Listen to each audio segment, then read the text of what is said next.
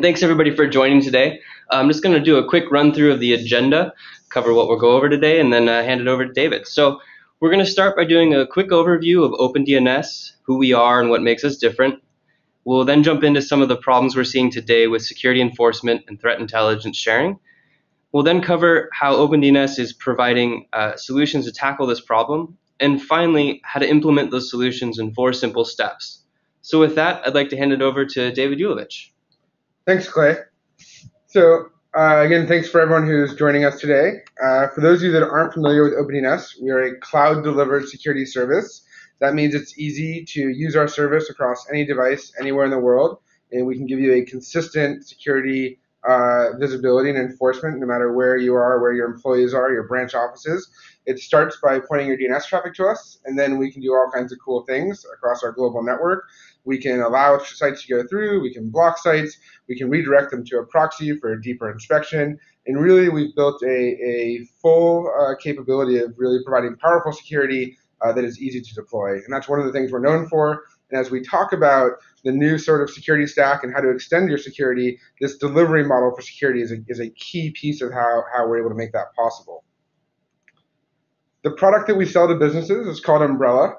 We are very, very proud that we have more than 10,000 paying customers in organizations around the world that are using it today. And they're using it from more than 160 different countries. We have invested heavily in building a global network. So we have more than 24 different points of presence around the world. We operate our own infrastructure. So it's our own routers, switches, and servers. We interconnect with more than 500 different ISPs around the world across more than 2,000 peering sessions. This gives us a global vantage point of internet traffic that is a key part of our security research that I'll talk about in just a moment. And we really want to focus, part of this delivery model for security is focused on putting security and performance on equal pedestals. So we really try to deliver a service that, while it is dramatically increasing your security and your protection and your visibility, doesn't do so at the expense of performance. At the same time, we know that we're putting our neck on the line. We are in the line of fire of traffic, and so availability and uptime is of paramount concern. We have a world-class operations and infrastructure team, and for the last 7 years, we have been reliably carrying traffic for more than 50 million people today. Today is now more than 50 million daily active users. And that's a good segue to talking about, just briefly before we go back to talking about that delivery model for security, the other thing that we're known for is our security research. And the reason that our security research is so unique is that it is based off of this global vantage point of internet traffic that we see. So there are more than 50 million daily active users that use OpenDNS and use our enterprise services, and they come from a demographically diverse cross-section of traffic. It comes from global Fortune 100 enterprises to mom and pop small businesses, to families at home, to schools, and from all parts of the world. So we really have what we sort of think of as the satellite overview of internet traffic, and we see the patterns of behaviors of good users, of infected users. We see infrastructure, command and control infrastructure. We see domains being registered, domain name changes, IP routing information, and we store, log, and analyze all that data. And we've turned that into what we call predictive threat intelligence. The technology behind this is called the security graph.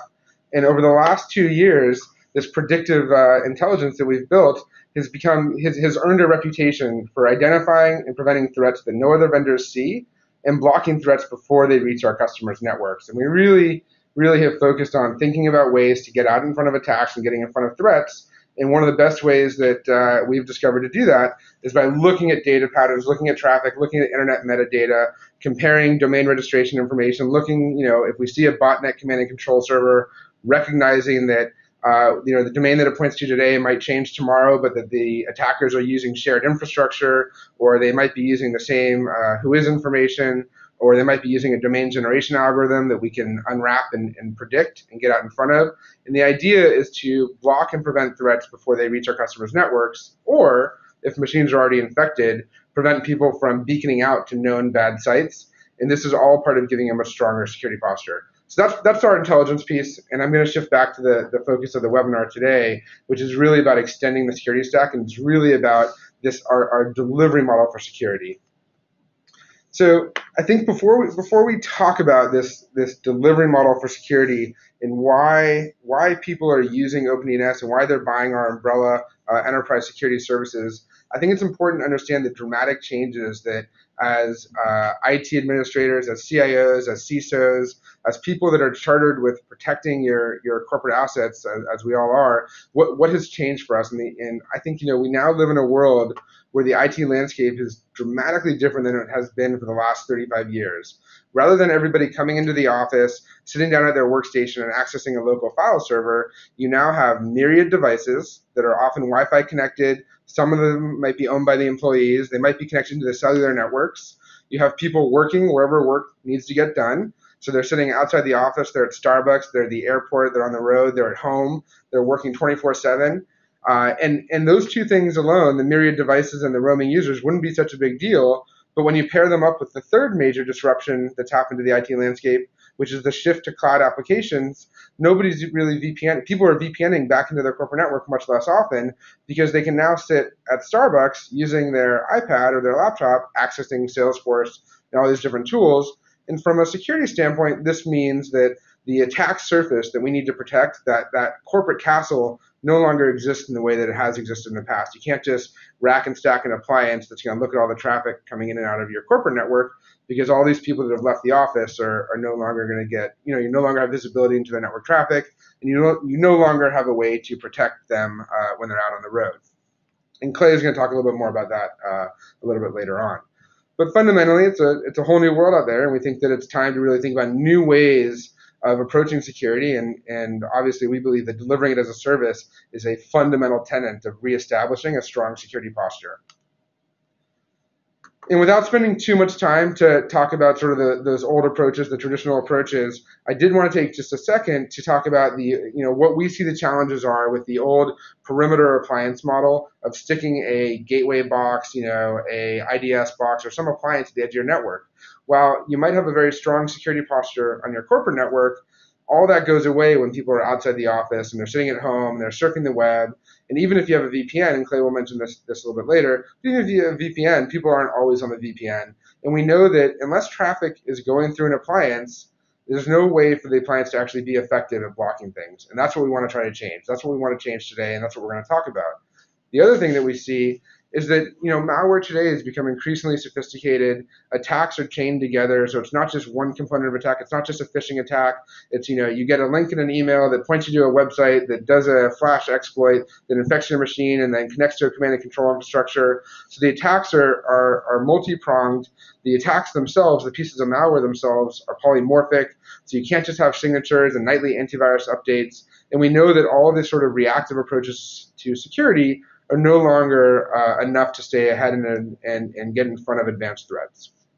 So I think this is a good segue here to talk about, before I hand it off to Clay, what we really think, as we reimagine the new security stack and as we reimagine what has worked really well for the last 35 years in enterprise computing and what's it going to look like going forward. We know that there's benefits of having an intrusion detection device. We know that what the technology that someone like FireEye and Checkpoint do on their sandboxes is really, really important. It's important to be able to look at malware and evaluate the behavior. We know that the next-gen firewall market of doing application identification, that those things are really important. The problem is that those things don't have any applicability as soon as your employees leave the corporate network, and they don't talk to each other. And so what we're really excited about at OpenDNS is solving these two problems, breaking down these silos, as well as really extending the strong security posture that you have on your corporate network and extending that outside the corporate perimeter into a way that is applied everywhere 24/7.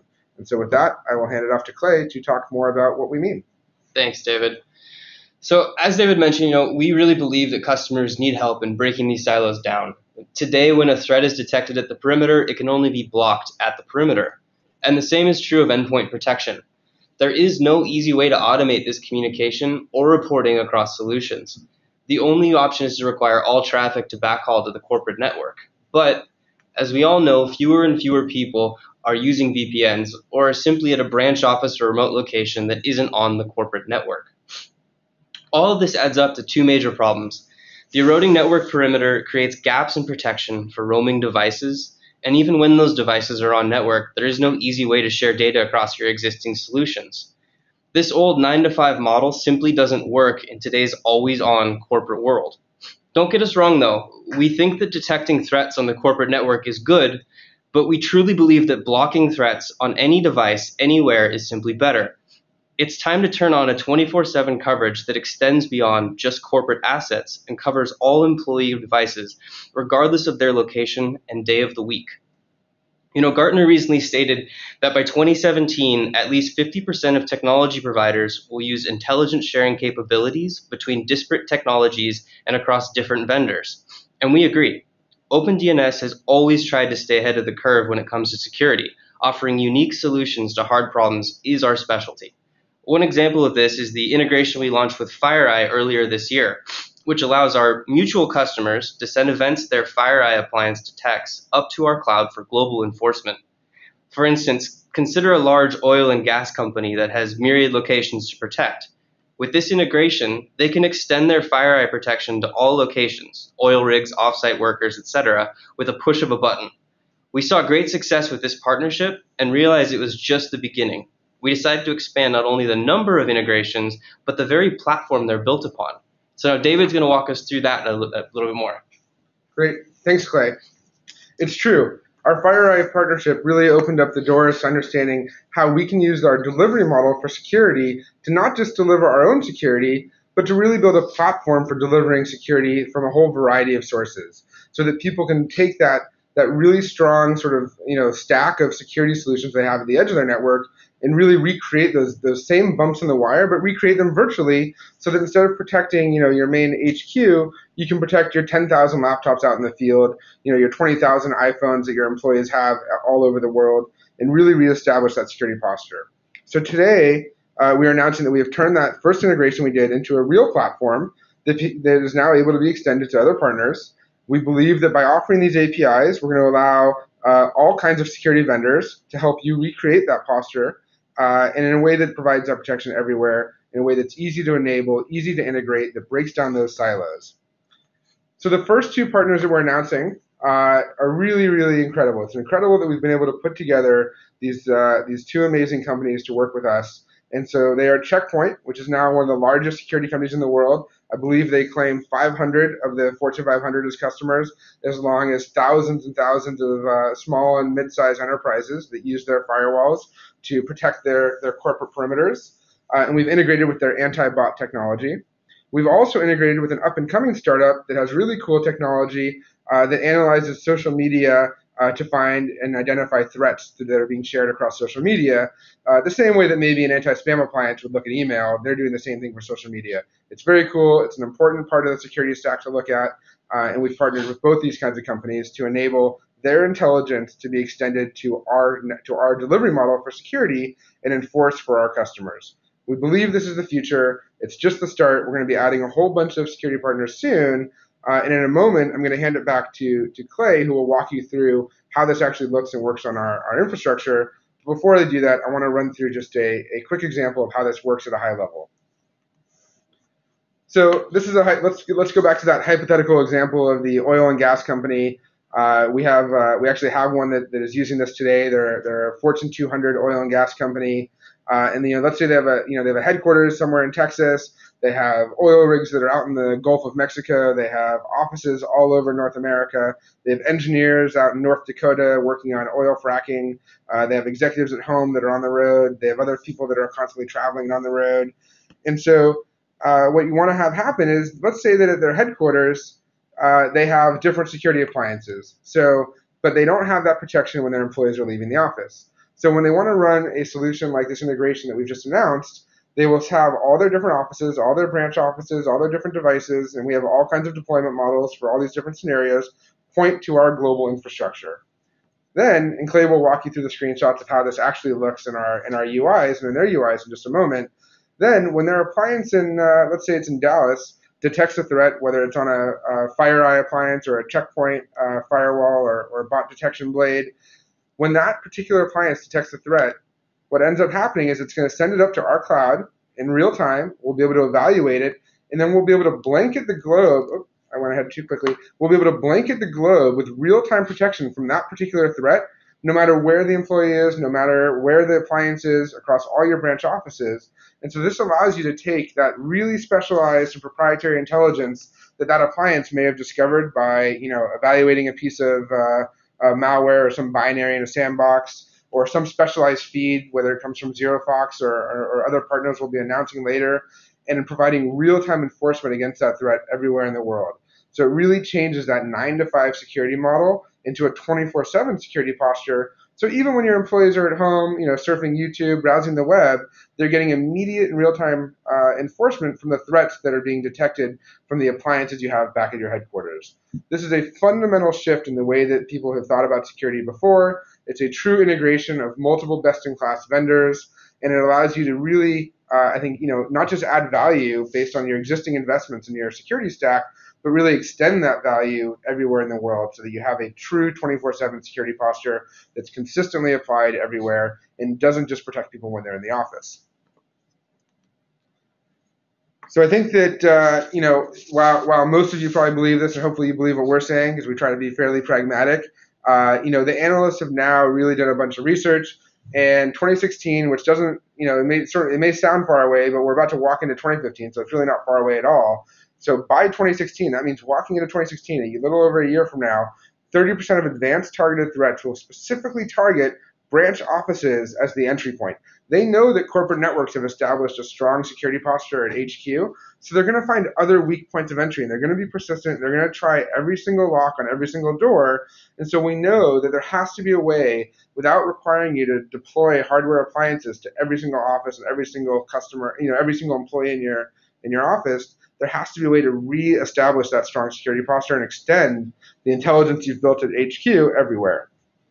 So, and one of the ways that I think about this is that one of the great powers of the cloud and cloud computing isn't just elasticity, but it makes really powerful security solutions that might only be available for you to deploy at your HQ. It makes them, when you can deploy them as a service, and it makes them available everywhere. So you can deploy them on an individual phone that's out on the road and at home, whether your CEO is traveling, or to a branch office that's in the middle of the jungle in Africa. You can get the same powerful protection of the big iron at HQ, but delivered as a service everywhere. And that, to me, is one of the coolest things about a cloud-delivered security service. So now, with that out of the way, Clay is going to walk us through what it actually looks like. Thanks, David. So as I said earlier, there's 4 simple steps to do this, so we'll walk through them quickly here. And step 1 is basically within the umbrella dashboard. You want to enable the integration.